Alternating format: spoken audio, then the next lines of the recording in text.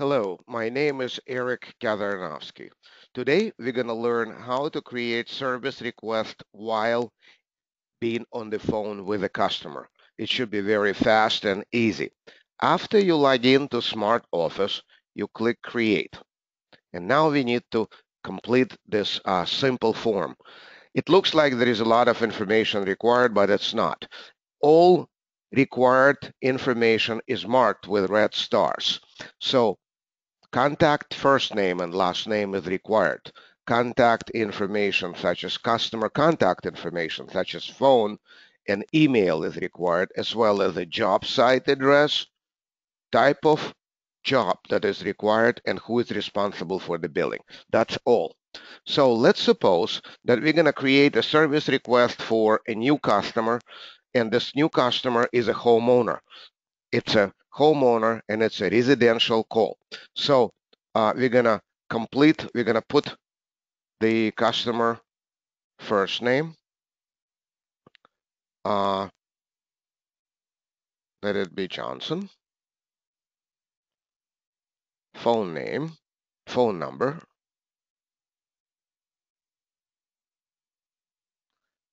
Their email address is very important because once we put this email address in here, the system will continue following up with this customer so that this satisfied Mary Johnson will never forget about our services and refer us her friends and come back for more services. So it is extremely important that we do not forget to record the email address.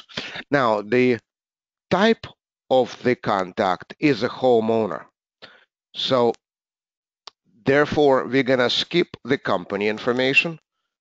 Then for the job site, we can enter the address of Mary right here, but instead what we're going to do is we're going to put Mary's address right next to her name in the contact block.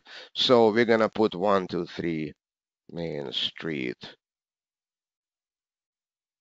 San Jose, California.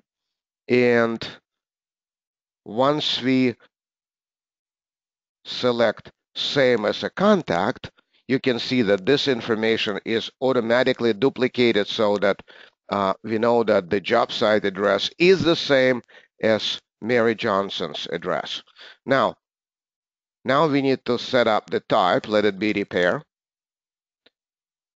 Now the description is optional. However, it is recommended to describe the nature of the call because this information will be automatically delivered to the person we gonna assign this service call to. Now, source, we're gonna record that this person is found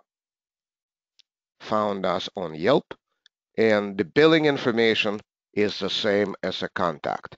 Click next and the job is done.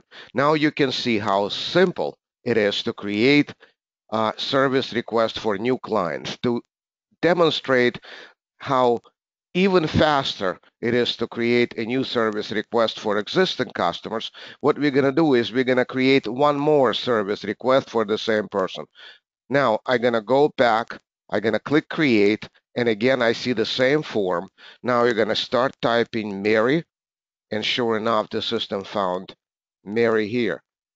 Once I put just a few letters here, it found Johnson, and notice all the information is already completed. Again, the contact type is homeowner, the job details or job site address is the same as a contact. The division is still residential. Now, in this case, the type of service that she requires would be roof inspection. And in case of a source, now I'm going to set it as a return customer. I'm going to click that Mary is still responsible for billing. Click next, and the job of creating service request is complete. You can see that it's a lot faster than taking notes on the paper, and It's very, very easy.